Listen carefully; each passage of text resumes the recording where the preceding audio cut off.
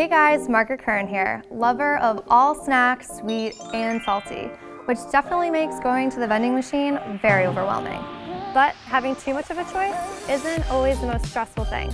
So that's why we're here today at Manhattanville College to talk to students about the real frustrations of using a vending machine. So what is the first word that comes to mind when you think of vending machines? I would say easy snacks. Food. Food is good. No change.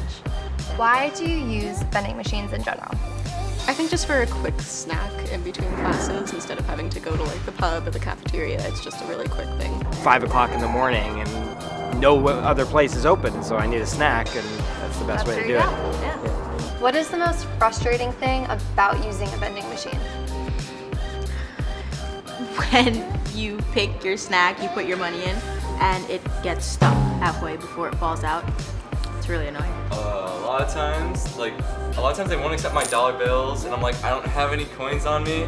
If you could change one thing to simplify the vending machine experience, what is one thing that you would change or add?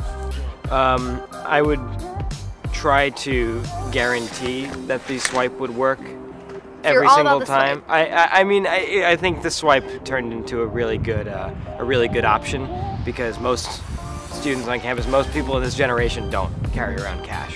Having a card swipe I think is really good. I mean, with money's also good, but like sometimes you might not have it. If there was a way like you could transfer credit in a way, like credit cards, A mobile app?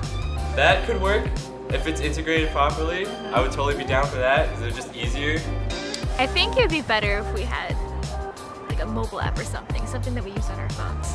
It'd just be like much easier to just like click a button on your phone and it's done and you get your food. As for vending machines, they are definitely convenient for those on the go. The biggest frustrations are when cash and snacks get stuck in the machine.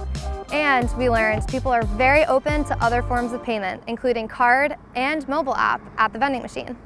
Thanks for joining, and that's a wrap.